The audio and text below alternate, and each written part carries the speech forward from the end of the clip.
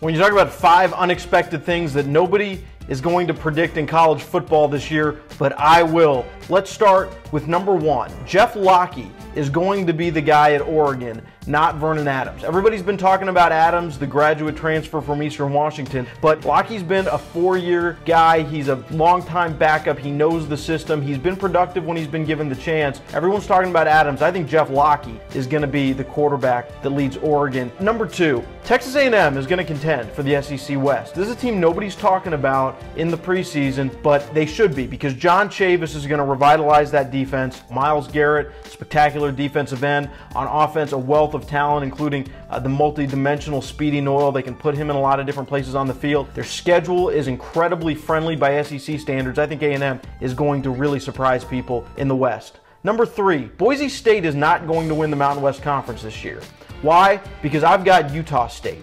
This is a team that Chucky Keaton, quarterback's been injury-plagued throughout his career. He's back strong this year. They've got some real studs on defense. I think Utah State is going to be the team that emerges from the Mountain West. Number 4, Oklahoma could be the team that upsets the apple cart in the Big 12.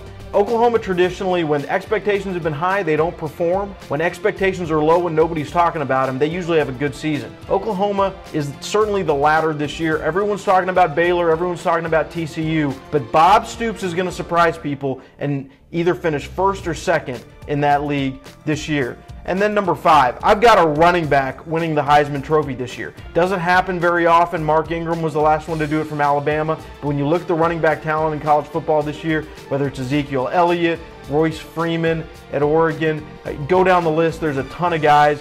Everyone likes quarterbacks in the Heisman race. I think this is the year a running back is going to do it.